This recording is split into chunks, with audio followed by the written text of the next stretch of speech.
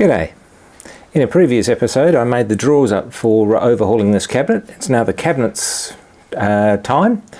I've taken the vise off, I've emptied it out. I've now got to disassemble and do a bit of cutting and shutting. I was asked, why are you doing this and not building something from scratch? Well, apart from a couple of $100 worth of steel, it was also one of those things that, okay, I've done all that, what do I do with this? I've got no use for it. So I thought, okay, we'll recycle and reuse a bit. Like a number of bits of the stuff I've got in my workshop, this one's had a few changes over the time. That section there was an add-on. There used to be a drill press that sat on there, and then when I got a floor standing drill, I just put a drawer in there. The vise has been here for, well, since that was done. The vise used to sit, I think, on a three-legged stand that I'd made up. I also keep my clamp set there and oils, lubricants, that sort of stuff, which I use, you know, reasonably often. Sitting above here is a cupboard which has got files in it. That's going to have to be moved over. And the last thing I want to do with this is actually put a hoist on it so that I can lift heavy things from here up to the table of the mill without having to strain my back. It's been a long time aim of mine, and now it might actually finally happen. Bit of industrial archaeology going on here. Just a couple of things that I've discovered or rediscovered since taking this apart. Firstly, the hinges were welded onto the doors, but I actually screwed them in place here with some no-lock nuts. So you don't always have to have screw and screw. You can weld and screw. That's all fine. You can see here where this portion was added on, and I've got a couple of bits of angle in there that have acted as runners for the drawers, including a piece here because the drawer looks like the drawer was trying to flip up. So there we go. The other holes for the vise as it was, but there's another 3 holes over here. So I think what happened was that I had the vise mounted on the corner here with the drill press over here. I've cut a piece out of here so I can get larger things in the top there. The other thing is that I haven't got perfectly joined corners here. I've actually cut the angle short, so I don't have to worry about the radius on the inside of the corner. The other thing to note too is that the side panels were just thin sheet steel held on with some rivets. I probably could have done it with a few more rivets just to keep them flat, but if you're wanting a nice sturdy you know, bench or something like that, and that's, you know, this was for the vise and it will be again, so that's, you know, I want it to stay sturdy, but if you just need to cover the sides, that's not a bad trick to remember as well. Just pop rivets every so often, cross crease the sheet if you can. Another feature worth noting is this. The stand was made with 4 legs, but this one I cut a little bit short, and then I put a block in there with a bolt, just a coach head bolt, nothing special, and a nut to lock it, and that's tapped. But what that meant was, because the floor in this shed is a little bit uneven in places, I could sort of have it set up on the 3 legs and then adjust this one to get it nice and solid. So that's another feature that I'll be incorporating. This is pretty much all of my salvage material. There is another couple of pieces down there, but I'm not going to bother with those at the moment unless I get really desperate. A couple of things with this. One is that I'm going to have to add some short pieces like in here or on the end of these. Now, the temptation is to say I need to add 30 millimeters, so I'll cut a piece 30 millimeters long. What you're better off doing is actually having a piece that's over long, welding that on, then cutting that down to the size you want. And the reason for that is, if you have a short piece, not only do you have problems holding it in the right spot, but you also have problems with where the heat's going.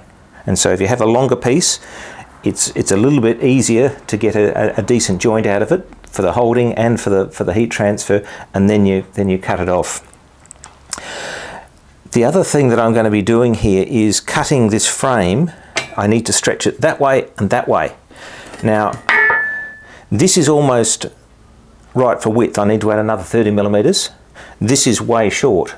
But what I'm going to do is I'm going to turn it round and use this to take this up to 480 and to take this out to 626, I think it is, for that reason that I'm going to be able to then put a decent bit of material, sized bit of material in there, weld that on, and go from there. Now, I'm going to spread it in one direction, this way, but not the other direction just yet, because what I want to do is get my sides all done, have my slides all mounted up so I can put drawers in, or a spacer that looks like a drawer, and then make sure that I've got the width just right.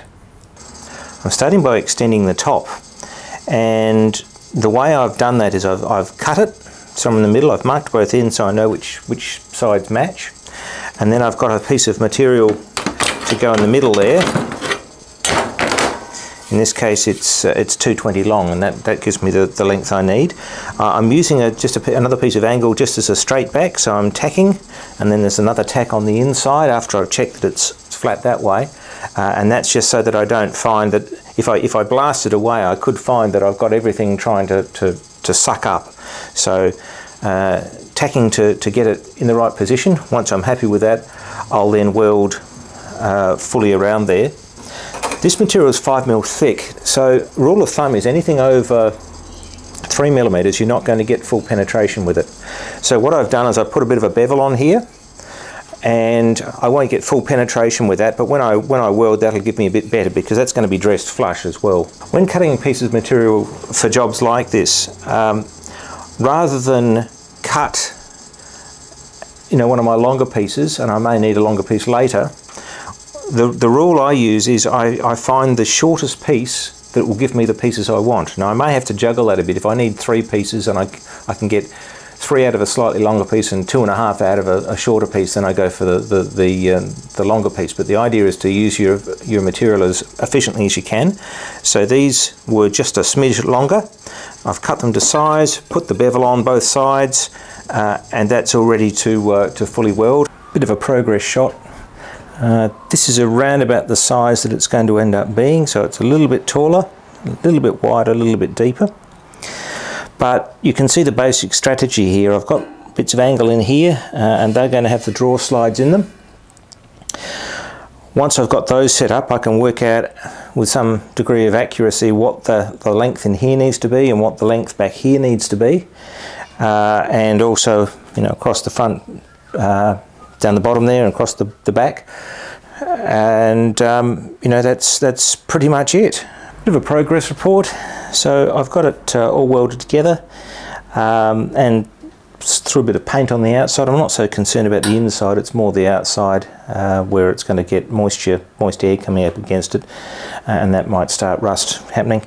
I remember just in time to put a couple of pads there to put the vise onto.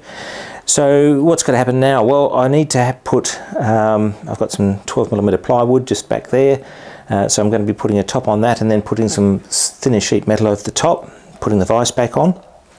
The drawers here need fronts on them, and handles of course, and then on the sides I've put in some sheet metal cladding, and the idea behind that is well, firstly keep dust and that sort of thing out, but secondly I like the space in here, even if the temperature fluctuates outside a bit and the humidity fluctuates a little bit. I'd like the temperature to stay in here, to stay I won't say stable, but not be subject to those fluctuations, because that's when you get condensation, rust coming in.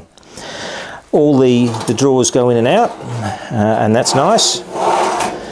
The setting up the sides and then putting these pieces in was rather interesting, because I had to put bits of angle across the top there, clamp them in around about the right spot, square everything up, try a drawer, and go from there. It actually worked out to be what I calculated. You may recall when I folded up these drawers, I put this funny little flange there, and you can probably see a little bit better what it was for.